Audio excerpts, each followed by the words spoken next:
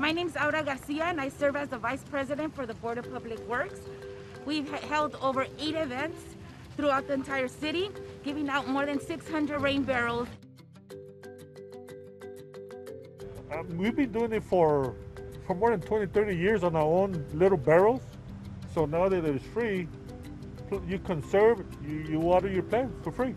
Oh, a rain barrel can cost you at Home Depot or at Lowe's between $60 to $100. The Department of Water and Power gives out rain barrel rebates as well.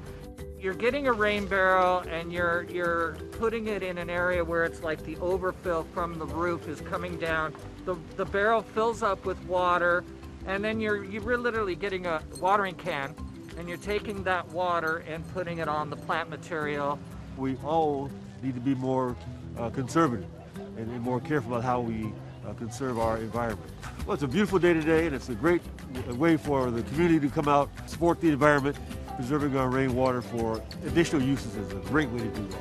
Cuando tú capturas el agua que viene de la lluvia, tú puedes reciclar esa agua y regresar y regar tu jardín con esta agua sin tener que usar el agua que tú pagas. Entonces nosotros lo que estamos haciendo es tratando de que la comunidad ahorre un poco de dinero por reciclando agua, y nosotros lo hacemos, regalamos todos esos barriles son completamente gratis.